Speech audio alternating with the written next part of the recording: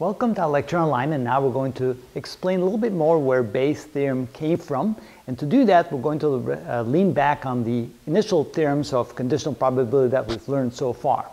The first theorem was this, that the probability that A will occur is equal to the probability that A intersect B will occur divided by the probability that B will occur provided that A has already occurred.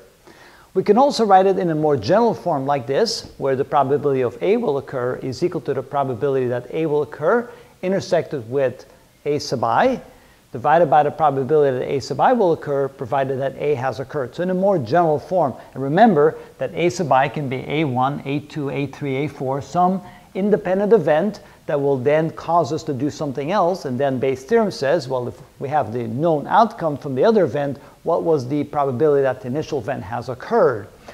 So what we're going to do here now is realize that we have another way of expressing the probability of the event A occurring. We can say that the probability of the event A occurring, according to theorem 2, is equal to, let's see here, the probability of A sub 1 times the probability that A will occur provided that A sub 1 has occurred, and that should be a 1 there, plus the probability that A sub 2 will occur times the probability that A will occur provided A sub 2 has occurred, plus all the way like that, all the way to plus A sub n, or I should say the probability that A sub n has occurred times the probability that A will occur provided A sub n has occurred.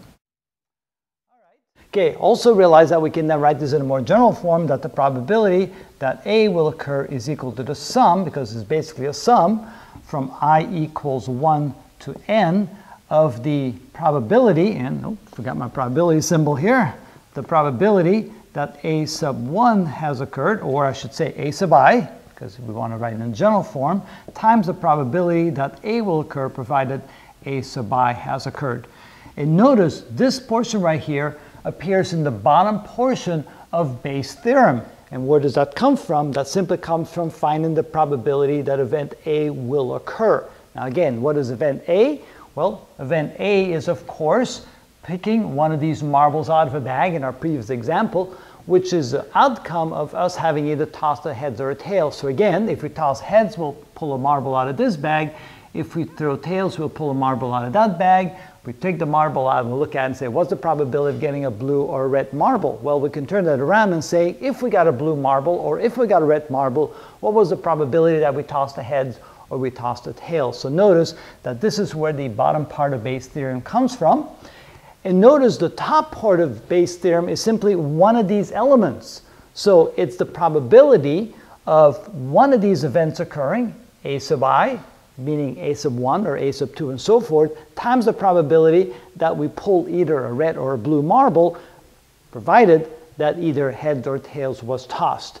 And so it's one of those single events divided by the whole sum of them, which will then give us the probability that A sub I will occur provided that A has occurred. And again, A will be either pulling a red or a blue marble that will then result in the probability that either heads or tails was thrown on the coin, as an example. So where heads and tails are the independent events that drove the decision as to which bag we're going to pull a marble from. Now, notice that this really is the probability of A occurring.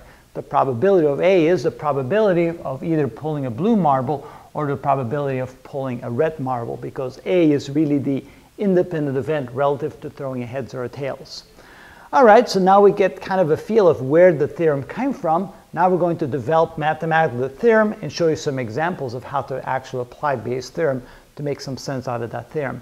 But at this point, you should be able to already recognize that the probability of A, so that's the probability of either pulling a red marble or a blue marble out of one of those two bags, is the denominator in Bayes' theorem, and the numerator is the probability of either throwing heads or tails times the probability of pulling a blue marble, providing that you threw either heads or tails. And so that's how you want to look at the theorem. So, still interested? We'll slowly unravel the mystery of Bayes' theorem in one or two more videos, so stay tuned.